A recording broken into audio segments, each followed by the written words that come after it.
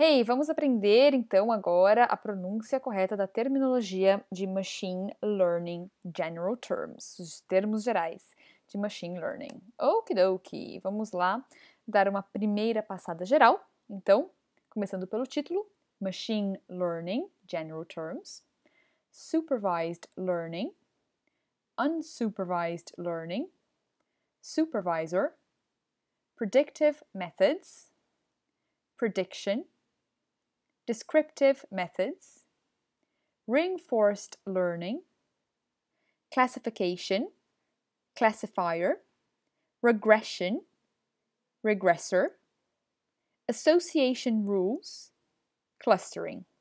Ok? Great, perfect. Então, vamos lá, um por um, começando aqui pelo título. A gente já viu essas duas palavras, essas 4 palavras, na verdade. A gente já viu. Então, machine não é machine, não é machine, não é machine. Nós já sabemos. Esse não se pronuncia. Esse é um schwa e esse daqui é um in. Então, é um i comprido, ok? Machine, machine, machine, learning, learning, aquele duplo A com til, ok? Learning, general terms, okidoki. Esse terms é o mesmo desse learning, ok? Mesmo som. Primeira palavra aqui, então. Supervised learning. Supervised learning. Per aqui é o schwa e só tem esse schwa. Então, supervised, aqui é o terceiro som do ED que a gente ainda não viu. Então, aqui, esse E, ele fica mudo, ok? Então, esse é o terceiro som que o ED pode fazer. Esse S vira um Z, esse E fica mudo e o D você pronuncia ele bem pronunciado. Então, fica supervised, supervised, supervised, não supervised, ou Z, ok? Supervised learning, learning. Unsupervised, então esse aqui, a diferença é que esse U também é um schwa, o resto é a mesma coisa. Unsupervised learning. Supervisor, supervisor, mesma coisa, esse aqui é o schwa e esse daqui também é schwa. Supervisor. Predictive methods. Então aqui, predictive, aqui é um i com circunflexo. Esse daqui também é i com circunflexo e esse também. Então é predictive. Predictive, não predictive ou predictive, ok? Predictive. Predictive, sem o e. Methods, methods. Esse me é o e, quase como se fosse um acento agudo. Esse TH é o TH unvoiced, aquele que não tem a vocalidade. Então, s, methods, methods. Aqui é um schwa. Methods, methods. Predictive methods. Ok? Prediction, prediction. Então, aqui I com circunflexo. Aqui I com circunflexo. Aqui T-I-O-N. É o schwa.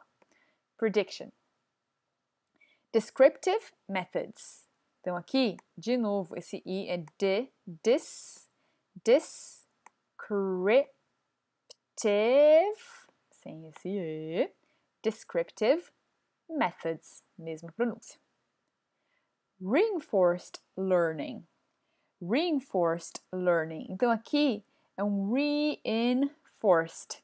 Então, esse E, ele tem um som de I, ok? Então, é reinforced, reinforced, daqui é um I com circunflexo. Então, esse aqui é como se fosse um I normal. Não é muito comum a gente ver esse I normal, ok? Essa é uma das poucas exceções quando tem esse re na frente das palavras, né? De fazendo alguma coisa. Então, re e daí enforced. Então, você tem que pronunciar 2 Is diferentes, ok? Reinforced.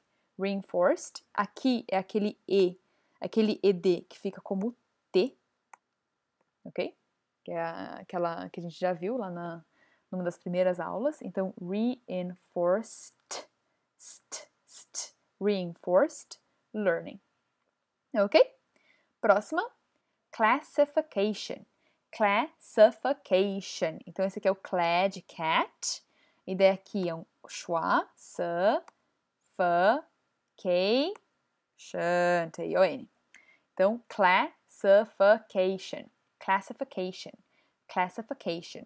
E aqui embaixo, classifier. Cla, mesmo cla. Schwa, schwa de novo. Classifier. Aqui, regression. Regression. Percebe que esse regression não é o mesmo som desse reinforced, ok? Então, aqui, regression é um schwa. Aqui. Regression. Aqui é aquele padrão do S-I-O-N. Só que aqui, como tá com dois S's, ele vai ficar com o mesmo som de um T-I-O-N, né? Porque se é um S só, se esse aqui não existe, é um jan. Lembra? Como em vision, visão, vision. Um S só. Dois S's, regression. Regression. Fica um shan, como se fosse com CH, ok? Mesmo som do T-I-O-N. E aqui, regressor. Regressor. Esse daqui é um I com circunflexo. Regressor. Regressor. Ok? Esse daqui é um schwa. Regressor. Association rules. Association rules. Então, esse A é um schwa. Association. Association. Esse C é aquele um C com circunflexo. Association rules. E, por fim, clustering. Schwa aqui, ring. Clustering. Clustering. Ok? Muito bem, então aqui o legal da gente prestar atenção é a diferença entre esses dois EDs, né? Então, supervised e reinforced. Esse daqui, reinforced. Então, ao meu ver, assim, não existe muita regra, né? Porque talvez você percebeu que aqui é re, e aqui é r, e aqui é re, né? Esse é um i, esse é um schwa, e esse é um i com circunflexo. Não tem uma regra muito clara, porque o writing do inglês é bem confusinho, né? O spelling do inglês.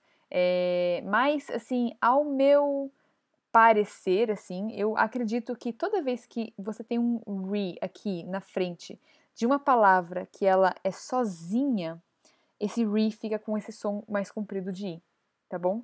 Ao meu parecer, assim, eu acredito que na maioria das vezes isso vai acontecer. Apesar que, com certeza, tem várias milhares de exceções que, né, enfim.